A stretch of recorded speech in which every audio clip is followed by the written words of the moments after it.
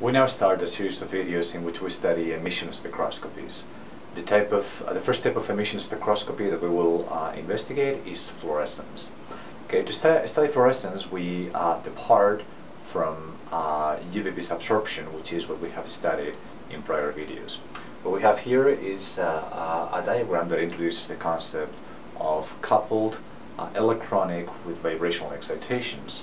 Okay, where you have here two electronic states, and they have vibrational states inside those electronic states. And then with the Frank-Condon principle, what we have done is studied what controls the intensity of the transition from a particular vibrational state in the ground electronic state to a particular vibrational state in the excited electronic state. Okay, so this is where we start. In emission spectroscopy, what fluorescence is essentially one of the ways that the system has to return from the excited state, electronic, to the ground state, electronic. That's again, fluorescence is one of the ways for molecules to relax the electronic excitation. Right, I'm going to simplify a little bit this diagram by removing these potential energy curves for the diatomics, and yes, that should facilitate a little bit of discussion. Okay, I'm still going to draw here electronic states with vibrational states on them. Okay, so again, that will be this is the electronic state, ground state, and this will be your V0, and this is your V1, this is V2, and so forth. I'm going to draw one more V3, and then you'll have your excited electronic state, E1, where here you will have V0, V1, V2, and so forth. Okay, again, in absorption spectroscopy, from the Frank-Condon principle, we can actually, again, detect what are the wavelengths of the photons that are needed to excite the system from, again, a particular vibrational and electronic state to a particular electronic and vibrational state. And again, now what we'll actually have is the system in the excited state. So let's assume, for the sake of the discussion, that the system ends up being in this V3. This is where our system is after absorbing a UV-Vis photon. Again, and now we ask the question, how does the system return to the ground state? Okay, there's actually various ways for the energy you have right here to be returned or be removed, and you to fall to the ground state. Okay, so for example, one of the ways that molecules can do this is by losing that energy as to the solvent, right? So if you're in solution, you have a molecule that is excited electronically, that energy might be deposited into solvent through collisions, and what that ends up doing is that energy is lost as thermal motion to the solvent. Okay, so the solution will become instantaneously a little bit hotter, and eventually that energy will be diffused away from the molecule. Okay, so that is a pretty common way to lose energy. Now, another way that the system might lose the excited state is because, well, the molecules tend to be more reactive when they're in an electron excited state, and it's possible that the molecule will react or even dissociate in some cases. Okay, so both of those mechanisms for loss of energy, the collisions with the solvent and the reaction, that is what we call non-radiative processes. Okay, there's no photons involved in losing that energy. However, what we're interested in is mechanisms to return to the ground state that do involve photons. Okay, and those are called radiative processes. Okay, so fluorescence is a type of radiative process for a system to return from an excited electronic state to a ground electronic state. All right, so let's try to examine what happens here.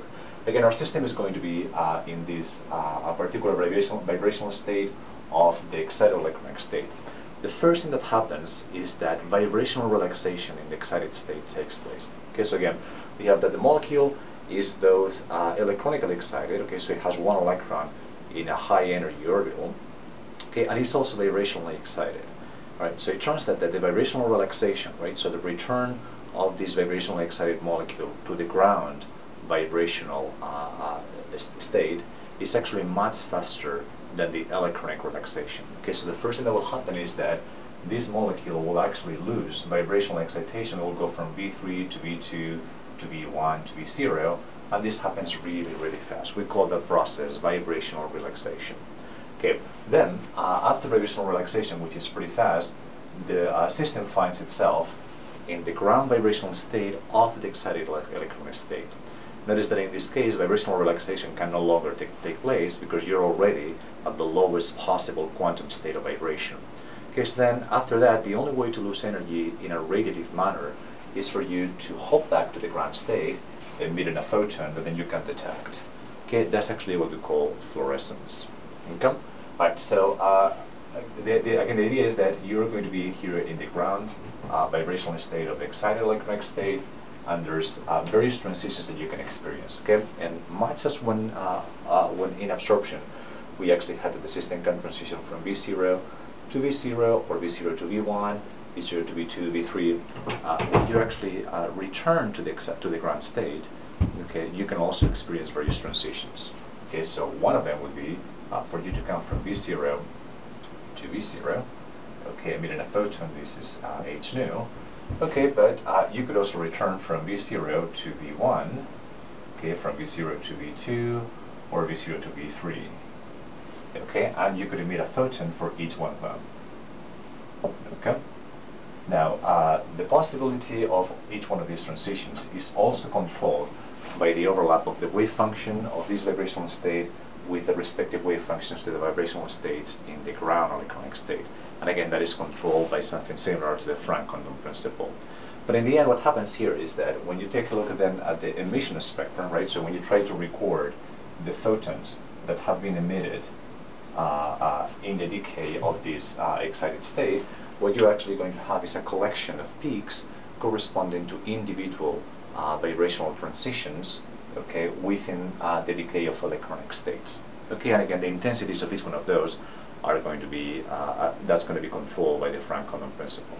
Right, so let's try to see if we can now look at spectrum and see if we can actually see where these peaks that correspond to a fluorescent process would be.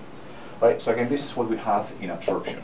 That's what we came from the prior video, from the Frank-Condon principle. These are peaks that correspond to the transition from the low energy state electronic to the high energy state electronic. And again, now we're going to try to place here, okay, where the energy of the fluorescent transitions would be. Right, so let's take a look at the higher energy one. Okay, so this is the higher energy photon that you can get from a fluorescent process. Okay, from the ground vibrational state to the ground vibrational state in different electronic states. Okay, so it turns out that the energy of the photon that you get right here, or the wavelength of the photon, is actually going to be coincident with the energy or the wavelength of the photon that you need to produce this transition, which is the 0 to 0, and that is what we have right here.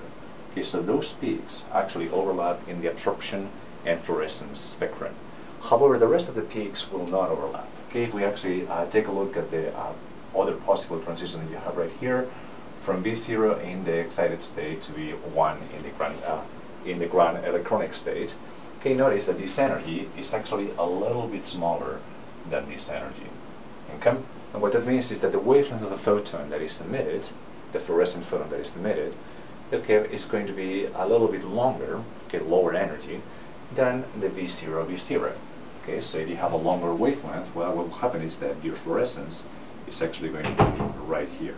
This is when you go from the 1 to the 0 in fluorescence. Okay, and then you will see that from V0 to V2, you will have a little bit of a longer energy, longer wavelength, lower energy, because this energy gap is increasingly smaller, and so forth. Okay, so the peaks will appear towards that region of the spectrum.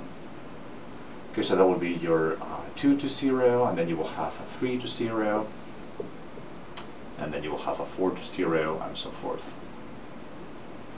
Okay, so this will be fluorescence.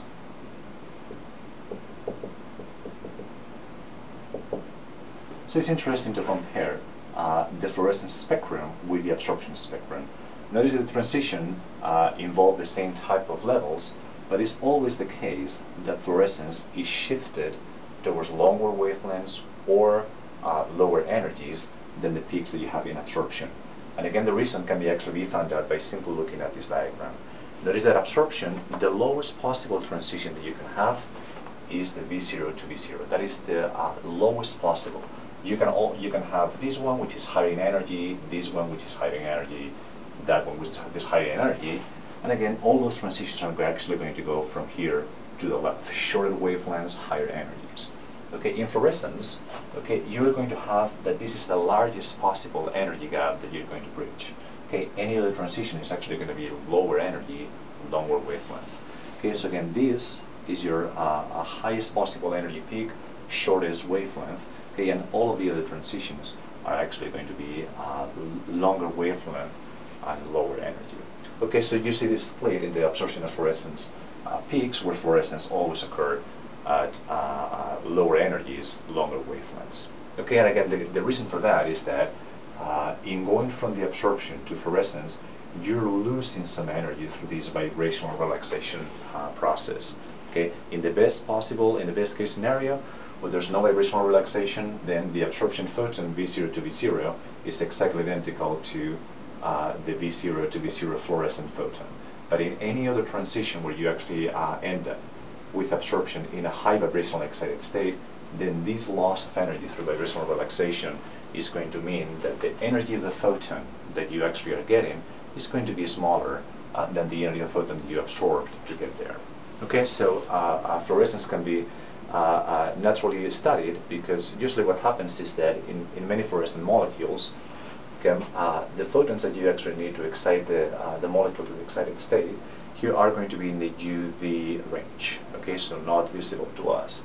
But this loss of energy through vibrational relaxation, and then the transitions to excited vibrational states in the ground electronic state, those are going to be of lower energy than UVs, and they can be invisible. Okay, so a typical experiment would be to shine UV light on a fluorescent molecule and then see the visible photons that come from the fluorescence process. Okay, so again, this is a study of what the fundamentals of fluorescence. In the next video, we'll study a different emission process, which is called phosphorescence.